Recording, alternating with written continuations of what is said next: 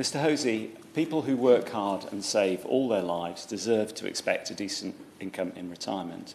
And it's vital that the government supports pension saving, as well as providing a decent state pension.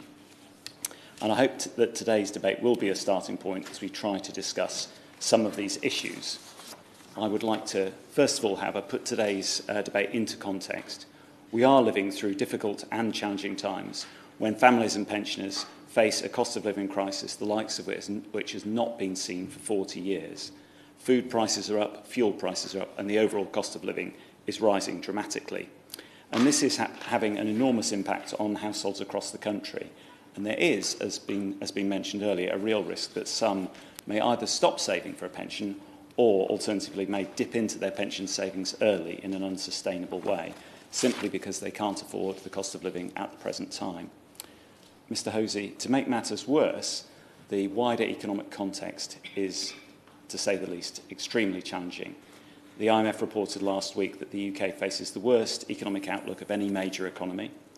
After 12 years of economic mismanagement by this government, we seem to be stuck in a persistent period of low growth and high inflation.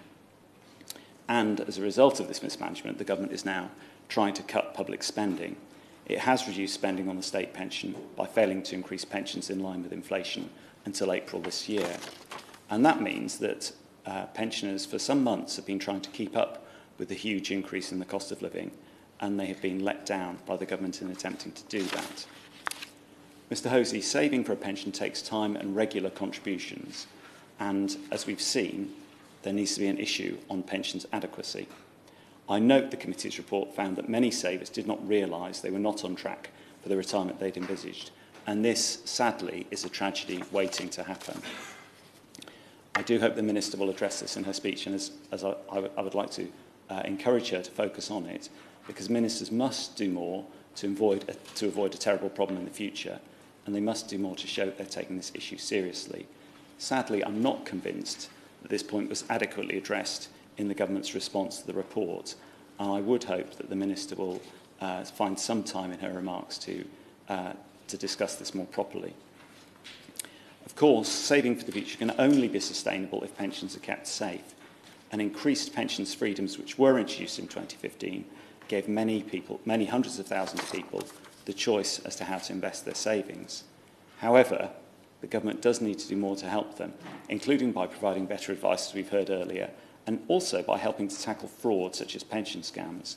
I'm afraid, Mr Hosey, that the evidence so far is that ministers, unfortunately, are failing on both these counts. Not enough people, as we heard earlier, are accessing free and partial advice, and it seems as though those with the largest pension pots may be somewhat more likely to seek out that advice rather than those in the greatest need. On fraud, there are also some deeply worrying indications of the government's failure.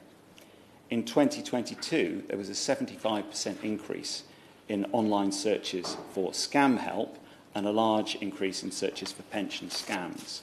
In 2018, the FCA published data showing hundreds of people had been scammed out of their pensions, losing on average an enormous total of £82,000 per person. Research by the Money Advice Service suggests that there could be as many as 8 scam calls every second, and Citizens Advice found that 8.4 million consumers had been offered unsolicited pensions advice between 2015 and 2016. On a similar note, we also need to make sure the regulator and the Ombudsman are given the tools they need to take swift and effective action in cases of mis-selling or unethical behaviour, and the very serious ongoing problems with the British Steel pension scheme show the need to improve regulation. Much of the damage in this case could and indeed should have been avoided if tougher action had been taken at the time. I'm glad to say, however, that there are steps which can be taken. The law was changed in 2020 to ban cold calling from UK numbers thanks to Labour pressure, and the government should now follow our calls to take further steps, indeed banning fraudulent online adverts, which remain an option for scammers.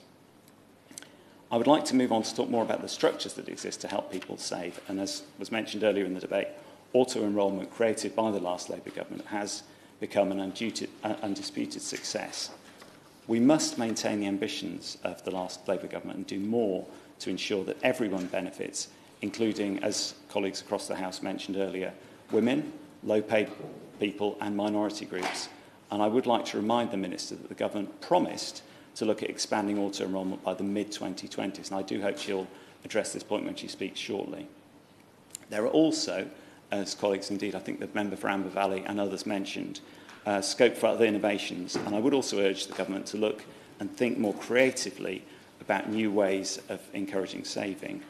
So, for example, looking at the issue of pension sidecars and indeed other ways of addressing the wider challenge of encouraging saving, which we've heard so much about today.